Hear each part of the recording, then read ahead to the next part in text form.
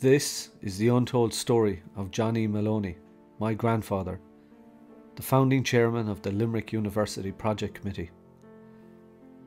He fought for 30 years to achieve one magnificent goal, a university for the people of Limerick. And with his wife Evelyn by his side and the unwavering support she gave him, he never gave up the fight until the very end.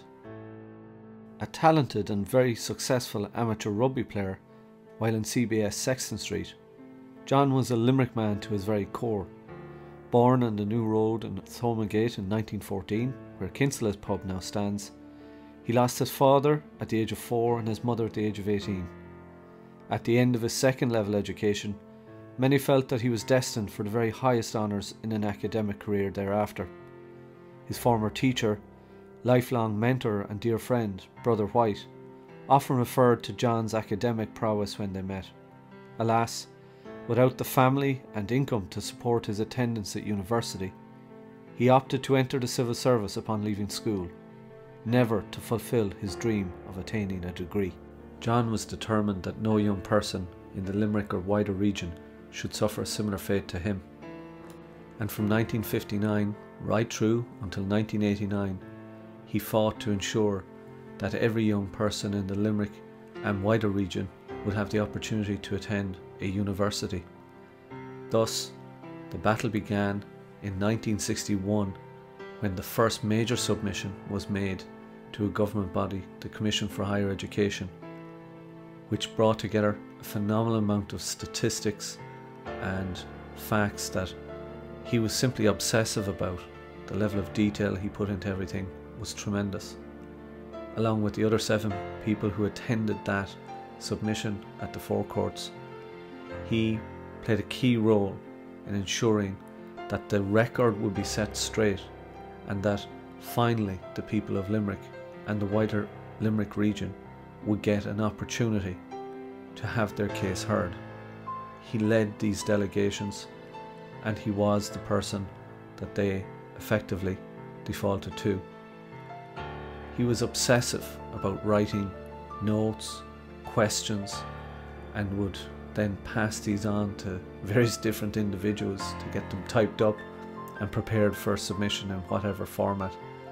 He was constantly writing to politicians, asking questions of them, looking for their support.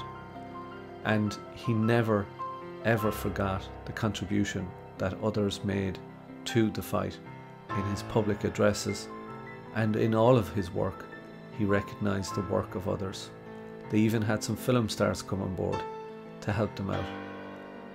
There were a number of hard-fought battles which took place, particularly in the 1960s, but very little happened until 1969 when the first major step forward happened. And then there was another campaign that effectively had to start even after the NIHE was established, where they actually had to fight for degree status and awarding status for the students of the university in 1976 through to 1977. John Moloney was always leading from the front, right from the get-go, and thankfully, when the official announcement of full university status came on January 12, 1989, he was in attendance at the invitation of the President, Ed Walsh, and he did live to hear the words, University of Limerick. Unfortunately, he died only 3 months after this and never got to enjoy any of the celebrations that subsequently took place. To end, here are 2 short snippets of a speech he gave at the Crescent Hall on October 2nd, 1968. But what about the great numbers who were qualified and anxious to go to university and could not afford to attend any college outside the Limerick area? These are the people we are fighting for. First-class young citizens who are being treated by the government as second-class citizens from the educational point of view. It is my very sad duty to report that 3 members of our committee have died, i.e. John Hurley, Gerard O'Connor and Sean Fitzgerald. Their loss to us has been shattering. Their loss to their beloved families has been much greater still. But it must be some little consolation to their families to know that they performed works for the Limerick area that will never be forgotten so long as any of the rest of my committee remain alive. Thank you for taking the time to view this short video. I hope that you've learned a little about my grandfather and his heroic efforts over such a long period of time.